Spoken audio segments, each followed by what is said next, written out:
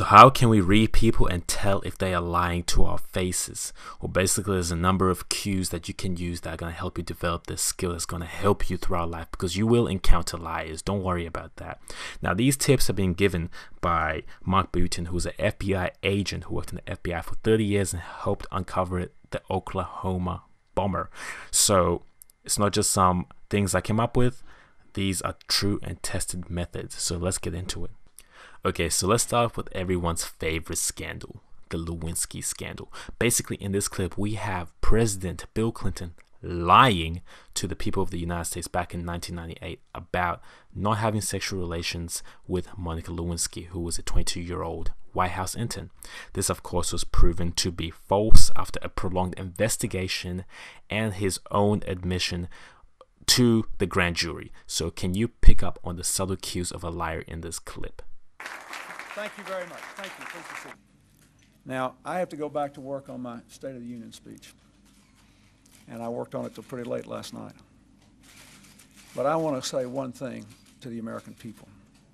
I want you to listen to me. I'm going to say this again. I did not have sexual relations with that woman, Miss Lewinsky. I never told anybody to lie, not a single time, never. These allegations are false, and I need to go back to work for the American people. Thank you. Okay, so how can we pick up on a liar? Basically, there's two things you have to consider, and the first thing is incentives.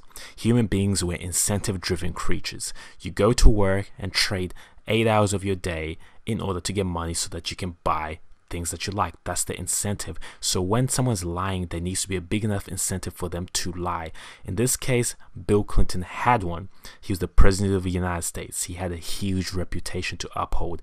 Millions of people were watching him, not only in the United States, but also around the world. He also had his wife by his side, Hillary Clinton. So if he told the truth about his relations with this intern, it would literally ruin him in terms of his relationship with his wife and his social standings. He wanted to save face, so lying, of course, seemed like the logical way to go about it. Most people would take this route. If they can get away with lying, they will lie unless they are a paragon of virtue. The second thing we have to look at when we're trying to uncover liars is to look at their body language and vocal tonality. In the clip, Bill Clinton did a range of interesting things. For one, he shook his head while he was confessing against the allegations that were put forth against him, which is something a lot of liars commonly do. They shake their head because what they know to be truth, that they're lying, and what they're telling you is not congruent, it's not aligned. So the body shakes its head as kind of like a subconscious way to convey what they're thinking without them knowing it. Their body literally betrays them. The body gives off a lot of small indications that cannot be controlled unless the person is an expert liar. And if you can learn to identify those, you'll be far better at figuring out that someone is lying. Another interesting body language cue that Bill Clinton gives off in this clip is the fact that he purses his lips, covers his lips, which is kind of indicative of him trying to hide something. Often when we purse our lips, it's in response to stressful situations. And when we're telling the truth, it's not usually a stressful situation. It's usually a stressful situation if we are lying about something. When you're talking to your friends, everything flows naturally because you are congruent with what you're thinking and what you're saying. When you are lying, everything has to slow down. You have to be a bit more conscious about your word selection, about what you're saying next, a bit more critical about everything, which creates discrepancies that can be picked up by the keen observer. Bill Clinton has many of these. He has gaps where he's thinking about what to say. He is shaking his head.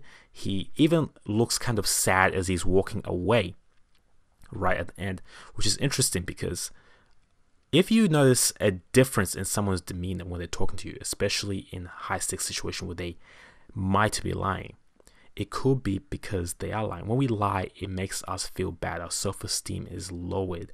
So it's hard to hide that. Bill Clinton looks sad because he just lied in front of everybody in the United States, and he knows it. So it's very hard to hide those small facial expressions that come up unless you're a sociopath and you don't even see anything wrong with what you just did.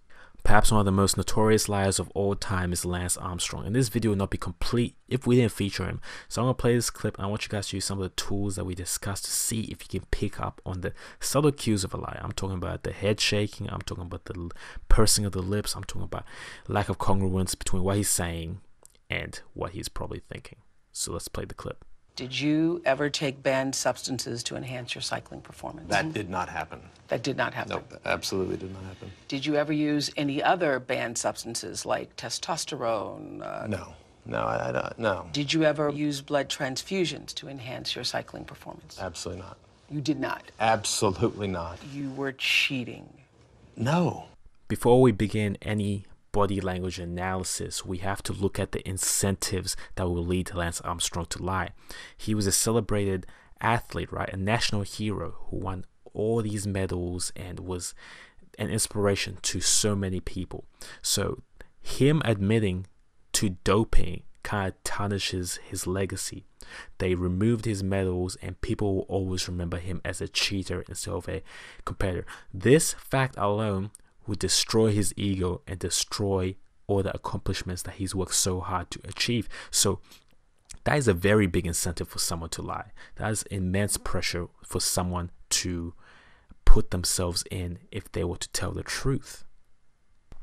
Lance's body language does not help him in the slightest bit. He goes over the telltale signs of lying that we talked about before, the pursed lips, the head shaking. He also has a range of micro expressions that he gives while responding to Oprah Winfrey's questions. Micro expressions being the little tiny, nuanced, subconscious influence expressions that we give off with our faces that we can't really control unless we're an expert liar. Now, Lance, he also touches his lips while responding to Oprah Winfrey, which is a very, very good sign that someone's lying. When someone's covering their lips, it literally indicates that they don't want to say something, they don't want to deal with the situation, which means that the situation is generally giving them a great deal of stress, often the stress that comes with having to lie, having to cover your ass. So Lance Armstrong is not a very good liar for people that are well versed in body language and picking up on micro expressions. And yeah, okay, so let's summarize everything we've gone through in this video. You have to understand that different people lie differently. There is no one cue that gives off if someone's lying for every single case. It's going to be different. So what you have to do is you need to see if someone is using a range of these things we talked about, and also if their behavior seems a bit off, because people, we are very, very good at picking up on small subconscious things that might not be able to be seen on the conscious level, small micro expressions, things of that nature. So what you have to do is come in and remove your personal biases. Start off with a blank slate. Don't have any favorable outcomes of the person you're trying to read.